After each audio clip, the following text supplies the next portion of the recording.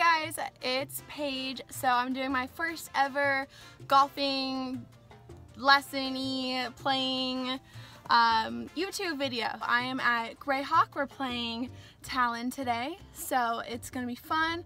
I'm gonna give you guys some tips. You can watch me play. It's gonna be good.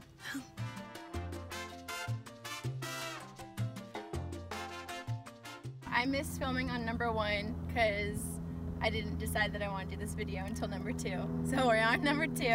I hit a drive right, but I got lucky, and then I had 98 yards in, and so I stuck it actually pretty close, which is nice. The pin is in an easy position today. So I just want to go over green reading really fast because I get a lot of questions about this. I do green reading. I like to simplify it. So I read it from behind, and I see that it's kind of downhill and it's falling this way. I walk around, kind of look and see the slopes. I walk in halfway between the ball and the cup, and I see how it's breaking in the midpoint. So it definitely is going this way. So I look from the back, I walk around, walk into the middle, and then I walk all the way around the back for the final read. Okay, so I think I have it. I feel good about it. I line my ball up to the point where some people see like a point here and then it breaks this way, and some people see like the actual line of it falling in. I like to visualize the actual putt of it, so I see it tracing here, coming down the hill, breaking, and then falling in around that side. That's how I see it. Okay, so I step behind it, I feel good about my putt. And at this point, all you think about is speed. You have it lined up, you know where you're gonna hit it, so now it's just speed to make it break that way.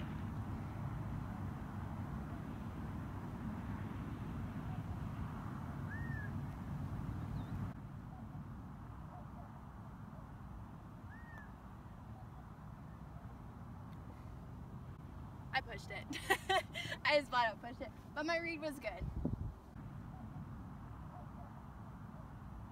I pushed it slightly, but I was confident with my speed and my line, and that's the most important thing. You're not going to make every single putt, so try not to get defeated with it and trust your stroke. So I made par, and let's go to the next hole. But I think every hole that we're filming on here, I'm going to focus in on something a little bit different. So the last hole was definitely putting and green reading. This one's going to be course management since it's a par 5. On this hole, it's a par 5. For the average to longer hitters, it's a reachable par 5, so this is one that I can actually reach into unless I hit a bad drive. It is a dog leg left up the hill, so I want to try to hit a draw slightly around the trees just on the corner. So if you like to work the ball right to left, you want to move on the left side of the tee box. By doing this, it opens up the entire fairway for you because you can move it all the way right and move it left, and then vice versa. So if you like to move it left to right, you tee up on the right side. So I'm going to tee up on the left side. So I want to draw this ball. So there is a cactus in my distance, in the distance where I want to hit it. I want to start at the cactus and I want to draw over to the left side of the trees.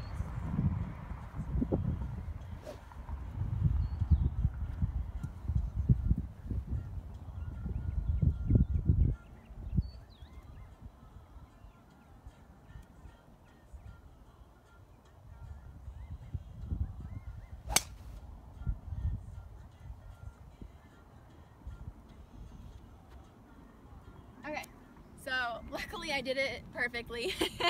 So I started at my line and it drew left, so I'll have a good shot at hopefully going for the green. It's a little under the wind, so we'll see. So I am 2-12 to the pin, and this is green light go all day long for me. So when I'm deciding if I want to go for it or lay up, I usually, if I'm 245 in, I go for it. Unless there's like water in front of the green or something else kind of like that, but all the time I will go for it if I have that yardage or in. And then when I decide, okay, it's a little bit too much, I can't get there, I'm gonna have this kind of awkward, half like pitch shot, then I lay up to a yardage that's comfortable for me. I like 85, that's a yardage that I really like, so I will pick a club that will go 85, leave me 85 in. But since it's 212, I'm going for it. When I decide on what club I want to use, I first look at the lie that I have and if it's uphill, downhill, side lie, any of that stuff. So my lie is pretty much flat, and it's good. It's sitting up nice in the fairway, so I don't really have to worry about anything there. The wind, it's kind of into the left, so I'm gonna have to grab a little bit more club. It is uphill, so this is probably gonna be playing more like 217, about 220. So I'm gonna take a little bit more club and kind of roll it up. There's nothing in front of the green. There's a little trouble right, so left is the miss here. So I decided on my 3-wood because I want to be able to control the flight. Since it's a little into the wind, I don't want to hit it up in the air with a lot of spin because it's just gonna literally hit the wall of the wind and just fall, and you don't want that. So I went the 3-wood so I can hit kind of like a punch controlled shot. Up the left side, a little baby fade.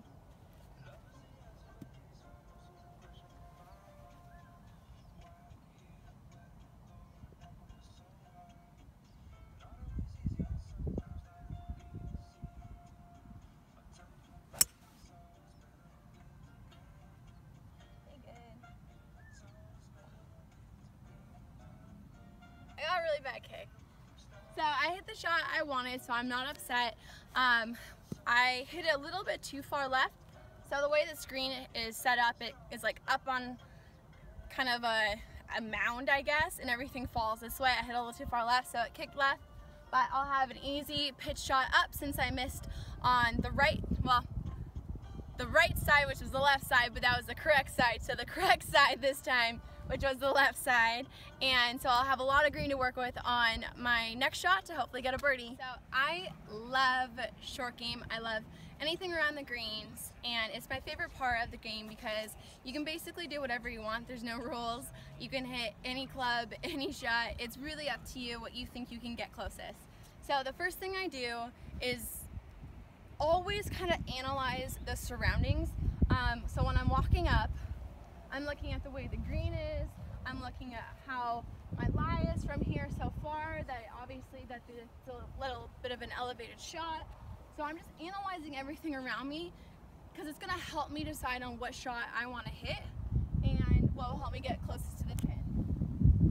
Okay, so first off, like I said, same thing in the fairway. You want to analyze your lie because that's going to determine so much of what you can and cannot do. So even though I'm in the rough, it is sitting up pretty nice, so I don't really have to worry about too much there.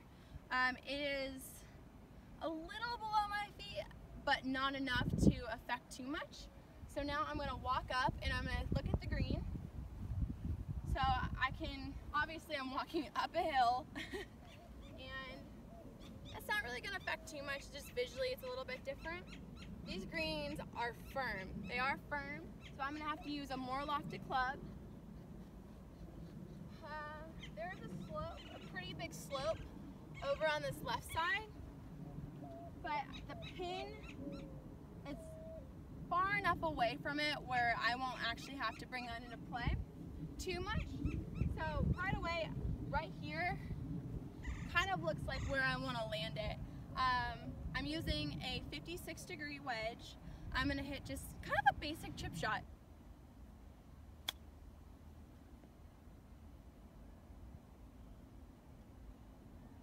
Okay, nice and easy. Left me about a 4-footer for birdie. But the most important thing with short game is to not overcomplicate it. If you have a lot of green to work with, use something that you can roll quite a bit, get it on the green and let it roll. But just do what you feel most comfortable with. So you can use a more lofted club, a less lofted club. You can hit flops all day long if you want to. You can hit bump and runs. But just kind of analyze the lie, the conditions, how firm the greens are, and if you do that, then you're good to go.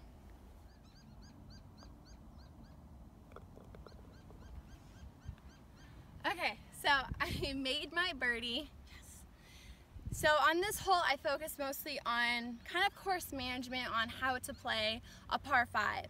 So we started off on the tee box. If you like to play it right to left, tee up on the left side. If you like to play it left to right, tee it up on the right side. That way you'll have more fairway to work with. Then we went to the fairway and we decided what your good kind of go-to yardage is to either go for the green in 2 or to lay up.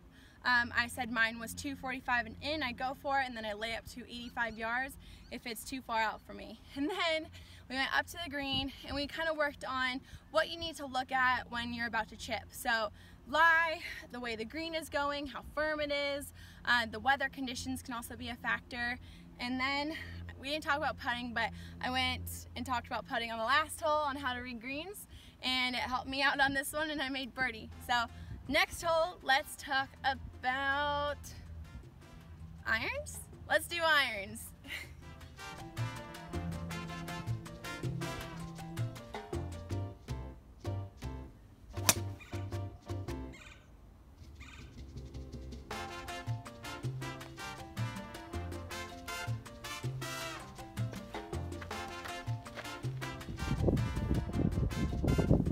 Okay, so I have 131.5.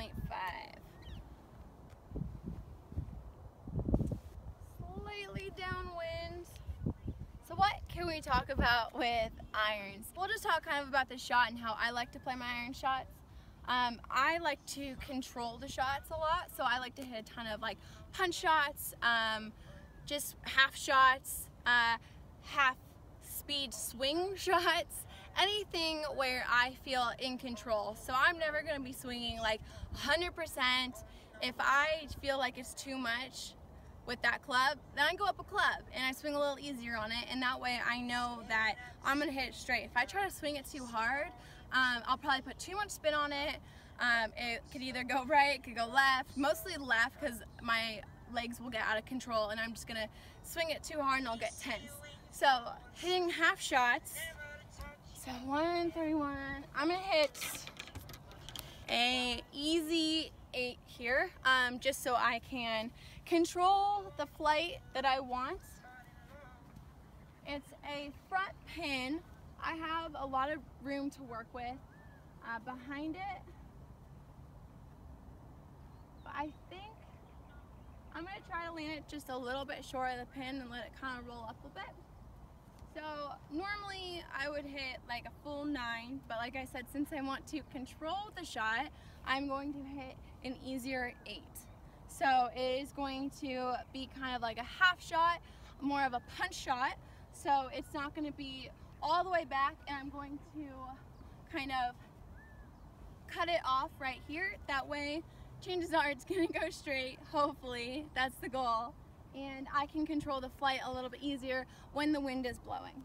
It's not blowing too bad right now, but this is a great shot to have when it's blowing pretty hard, or if you're really just not that confident. This is always my go-to shot when I am in tournaments or I'm nervous or if I don't feel comfortable.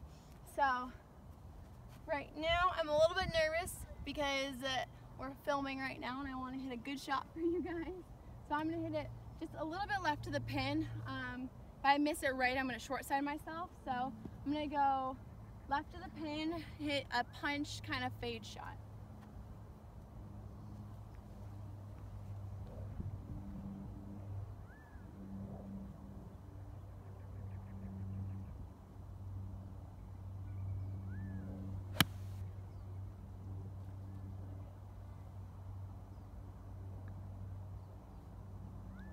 Okay, so we are on the green. I'll have a good putt for a birdie.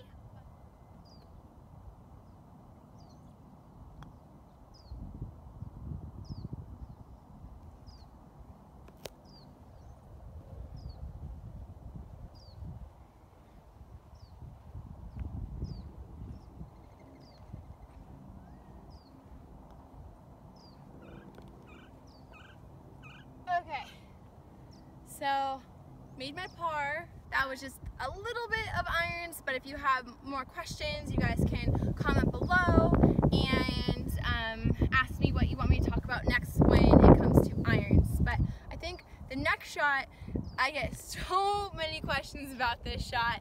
It is the bunker shot, green side bunker shot.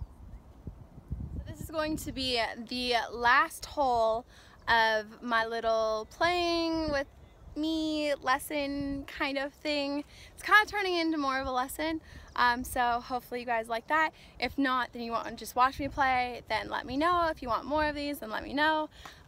It really is just going to depend on what you guys want, because I just want to make golf fun and a little easier for you. So if these tips help, then that's great. So par 3, it is 147. I just got the news right now. It's 147. So let's do this.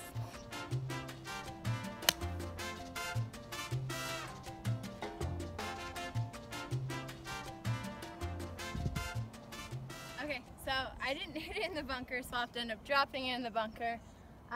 But we'll move on to green side bunker shots next. I hit the green, which is good, but not good because I want to hit a bunker shot. So let's just cut this up. We're gonna give me that putt inside of putter length. We made par! Yay! I get so many questions on how to hit a bunker shot. Even the guys that I play with who are really good players, sometimes they even struggle with bunker shots. It's just kind of like a weird motion and so different than anything else that you do. So we'll just kind of go over how I hit it. It's a little bit different than how some people teach it, so hopefully it'll help. This is kind of a hard bunker shot because I don't have much green to work with, and it is a bit down the hill once it hits the green. So I either hit a 54, 56, or a 60 when it comes to bunker shots. Longer bunker shots, obviously, I take a less lofted club. I normally always hit my 56 in the bunker, except for shots like these where I need to put more spin on it or get it up in the air faster. So what most people kind of taught before, which never worked for me. It might work for other people really well, but for me personally, I didn't click with it at all, and I really struggle with my bunker play. So a lot of people say just kind of go out and kind of cut across it, and I just could never do that. I would shank it like all the time. I couldn't control the spin on it. It just wasn't a technique that worked really well for me. So what I do is I put the ball just a little bit forward to center, square stance. Square stance to the ball, but a wide stance. This way, if the stance is wider, I can put the handle a little bit farther down, which will add a little bit more loft and then it's easier for me to open it. When I go back, I'm not taking it outside, I'm cocking it up fast, and literally all I think about is throwing my hands. So I just throw them down, and that's all I do. That's all I do. And I do that technique for every bunker shot. I'll usually just change the club, or if it's longer, I won't throw it as early. I'll kind of hold it off a little bit longer. For this one, I'm going to throw it right away.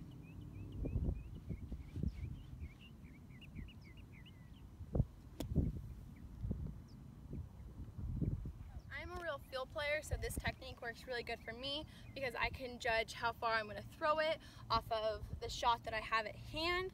I like it a lot because it's square and it feels more like a normal shot compared to being really open and throwing it out, which is something I don't like to do. So it's just a square stance, a little bit farther, forward to center, wide. You cock up and turn, just throw your hands down and turn through it. It's an easy way to hit bunker shots. That's it for this little playing lesson, play with me kind of video. Thank you so much for watching, and then comment below if you want to see certain type of shots, different shots, more of this, more of that, less of this, less of that, you know the drill. So I hope you enjoyed, and see you guys all soon.